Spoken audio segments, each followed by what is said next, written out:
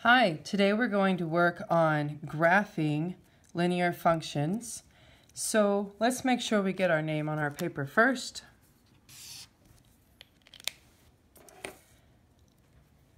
So as we get started, we need to recognize that there are three basic rules of graphing a linear function.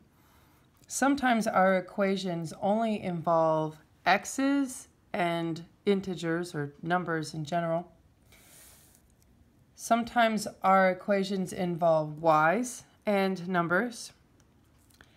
And then finally, sometimes our equations involve both an x and a y. So we're going to be discussing all three of those scenarios. So let's make just a couple of notes on the top right corner of your paper.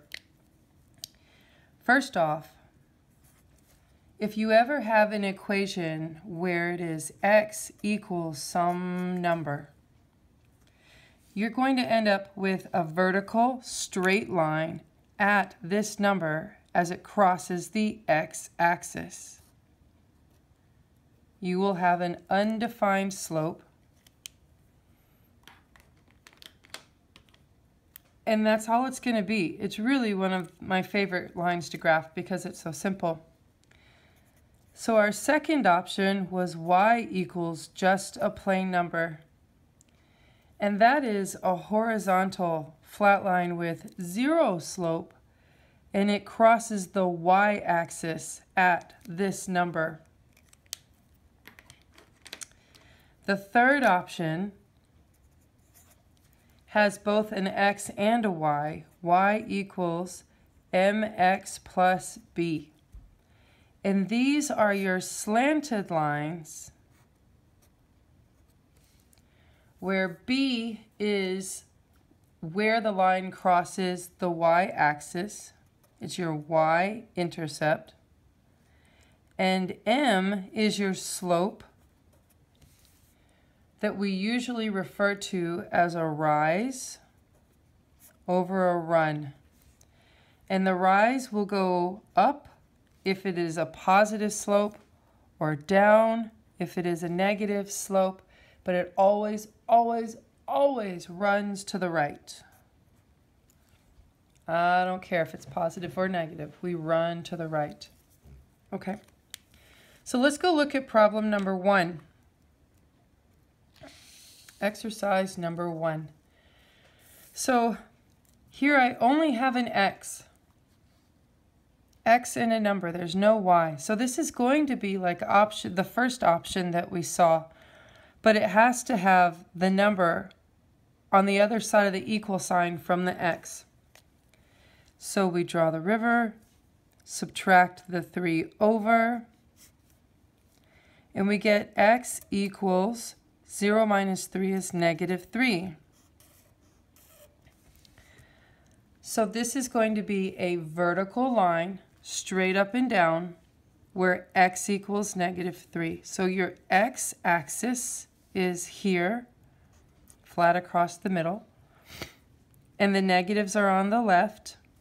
So we say 1, 2, 3. So that is where x equals negative 3.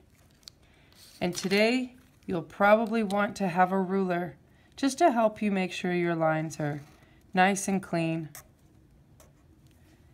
And there's my vertical line straight up and down through x equals negative 3.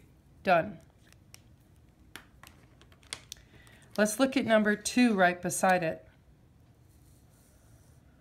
Here on number 2, we have exhibited our second option where y equals a number, and this is already solved and ready for us. So we say the y-axis is this vertical one down through the middle, and I find where y equals 2. So the negatives, and this time it will be going down from the origin. So it's down 1, 2 units. And then I make my flat horizontal line with 0 slope straight through that point. Done. That's it. Nice and simple, nice and clean. why don't you pause the video real quick and do number 3 and number 4. If you need a little help, come and ask me for some.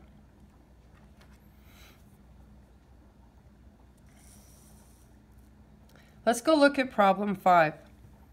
In exercise 5, I have both an x and a y in the equation.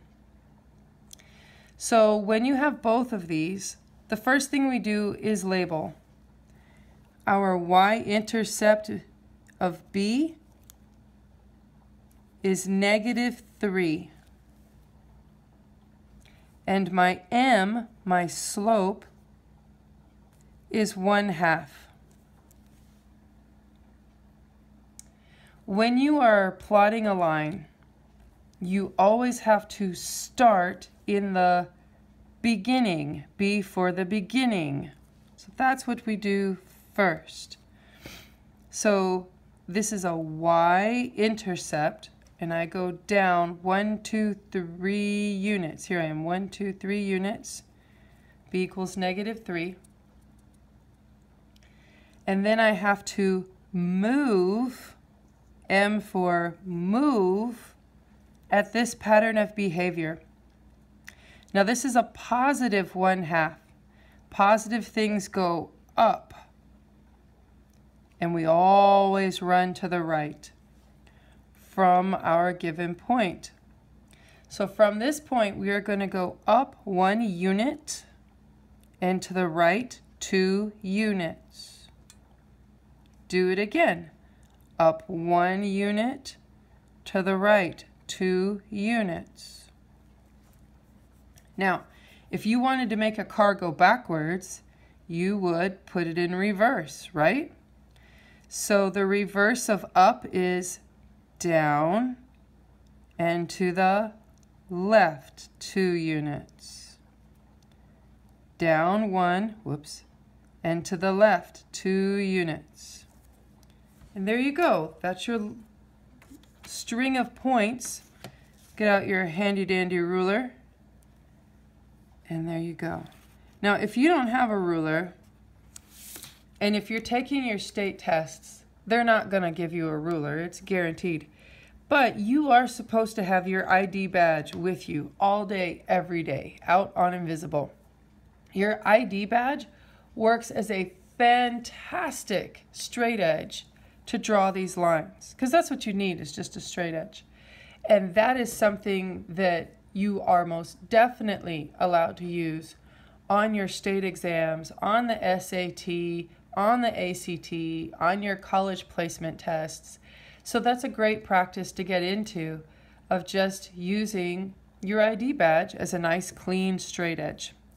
There you go. So let's do number 6 together, exercise 6. So again, we start with, what is my B? What is in the B location? Y equals mx plus b. Oh, it's 2. Okay. And then my second step will be, what is my slope? What is my m? It is a -1/4. All right. So we B for beginning.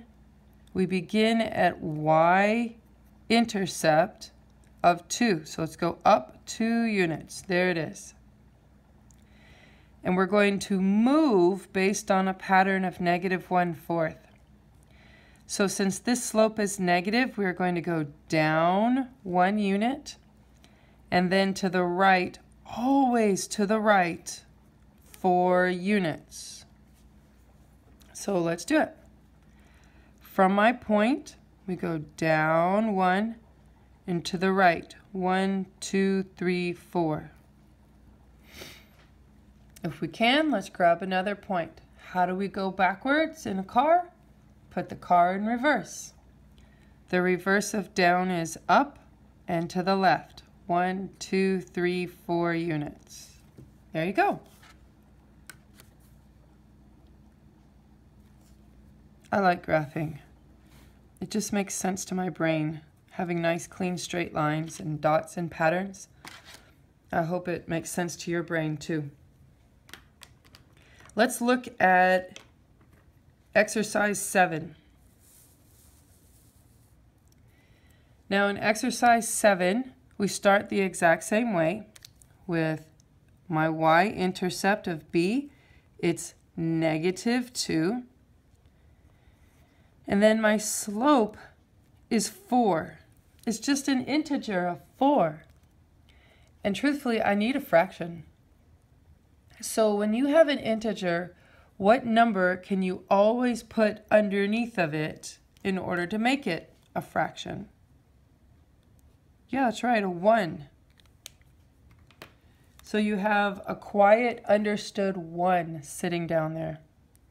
All right, so step 1, here's my y-axis. Let's plot our y-intercept by going down 2 units from the origin.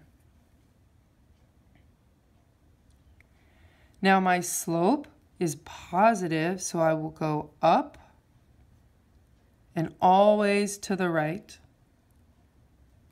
So let's do that. From my y-intercept, 1, 2, 3, 4, up, to the right, 1. I think we have room for another point. Let's do it. 1, 2, 3, 4, 1. Let's put the car in reverse and go backwards. 1, 2, 3, 4, 1. Hey, those look nice. So a big hint to see if you've done something right or wrong would be, are all of my plotted points in a straight line? Because if you have like 3 points in a straight line and then a 4th point that's not, you've messed something up. And we just need to go find out what it was. It's not a big deal. We just got to go fix it.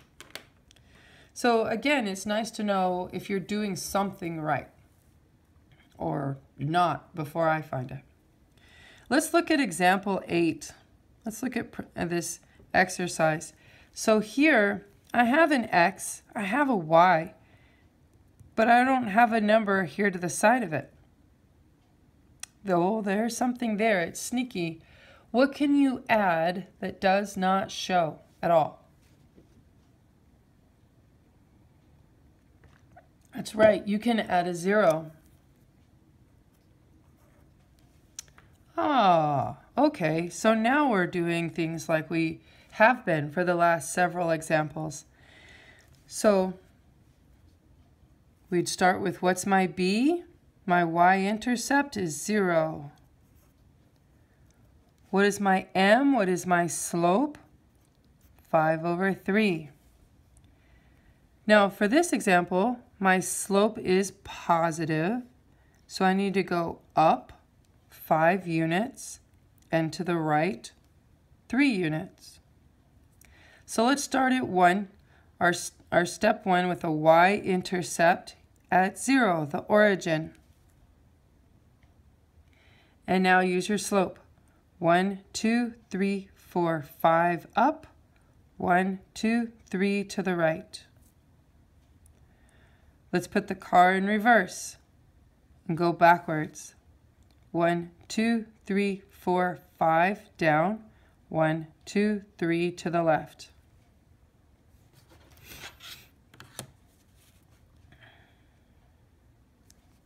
Handy dandy straight edge. There it is. Nice.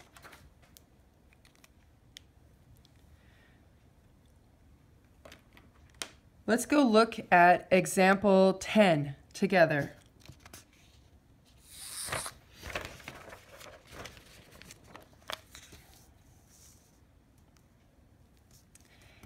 In this particular exercise, my equation is not currently solved for y equals mx plus b.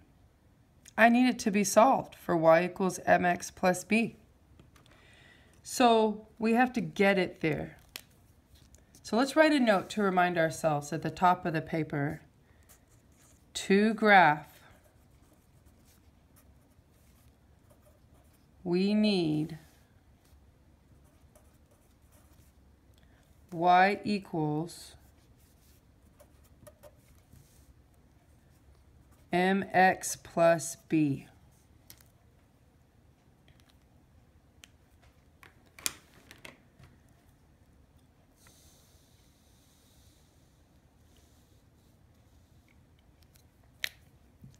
So I'm going to rewrite this here in the margin, but you really need to be very careful with your handwriting and the size of your handwriting, the neatness and the size.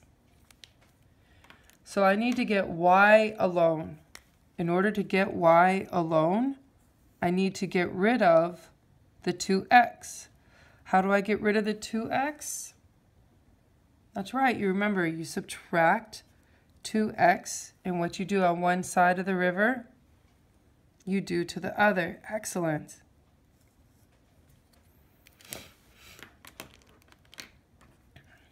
So these two x's now cancel out, leaving you with y equals negative 2x minus 3. Good. Now it's in the right format for y equals mx plus b. So b is a negative 3 and m equals negative 2. So there's my y-axis. My y-intercept starts at 3 units below the origin. Now my slope is an integer. What did we say before that you can put underneath an integer of a slope so that it becomes a fraction and we can see the rise and the run? What goes under there? Yeah, 1. Nice. So this slope is positive or negative? Good, it's negative. So it will go down and to the right. Yeah, I always draw my arrows. They help me. They just help me to see where my brain needs to go and gives me like a roadmap. Roadmaps are great. All right, so let's go from our y-intercept down to the right one. So I quickly ran out of graph. Let's put the car in reverse to go backwards. Up 2, left 1. Up 2, left 1. Up 2, left 1. Up 2, left 1. All right. Handy dandy straight edge. There you go. That wasn't too bad. Let's go check out exercise 13. Here again, it's not already solved for y equals mx plus b, so we're going to have to do that. Super careful. Rewrite here on the side, negative 3x plus 2y equals 2.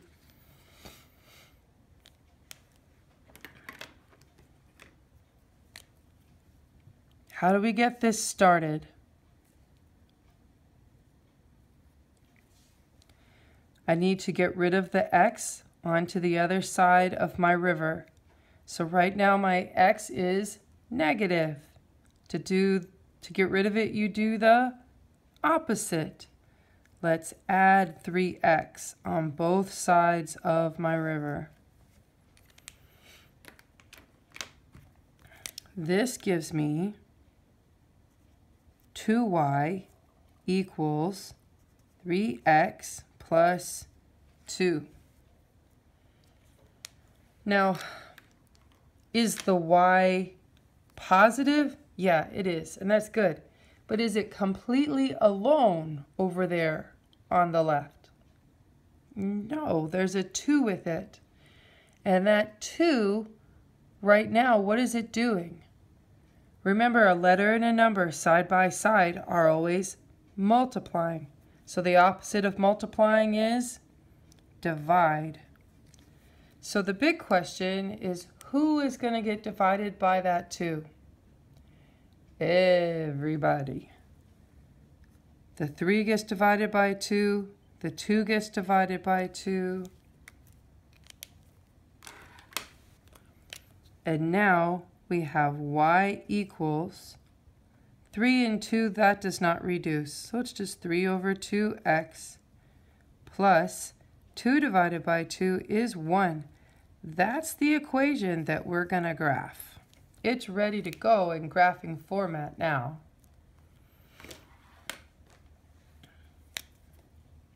So what's your b? What's your y-intercept? Yep, it's a 1. What's your slope? What's your m? Yep, it's 3 over 2. So here's my y-axis. Let's plot our y-intercept. Let's go up 1 unit. Now my slope is positive, so it will go up and always to the right. So from my y-intercept, 1, 2, 3 up, 1, 2 to the right. Let's put the car in reverse to go backwards. So we're going to go down 1, 2, 3 units and to the left 1, 2. And truthfully, we could do it again so it'll fit on our graph. Down 1, 2, 3 units to the left 1, 2. Nice. Handy dandy straight edge.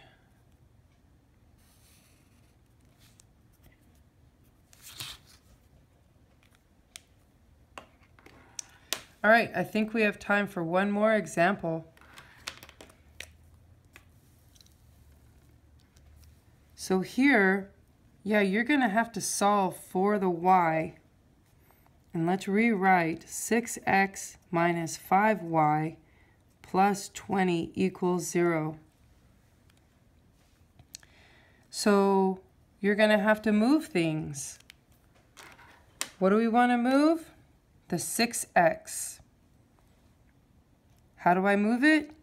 Subtract 6x on both sides.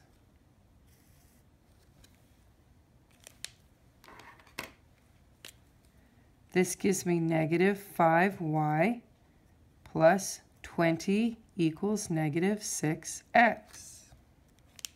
Now what do I get rid of? The 20. And right now it's positive.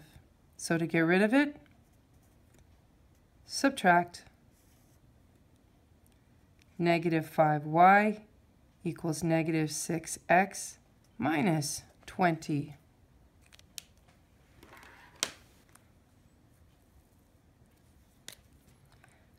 Last but not least, how do we get rid of the negative 5 in front of that y? Divide by negative 5. Who gets divided by a negative 5? Everybody. So y equals 6 over 5x plus a negative divided by a negative is a positive 4. I think you can finish this worksheet. There's problem number 9 from the front, and there's 6 more here on the back. To finish this one, we have a y-intercept of 4 and a slope of 6 over 5 is positive 6 over 5, up and right. You can totally finish this. I bet you've got some great skills now. Y-intercept of 4. My slope doesn't fit at all to go up. Let's just put the car in reverse. 1, 2, 3, 4, 5, 6. 1, 2, 3, 4, 5.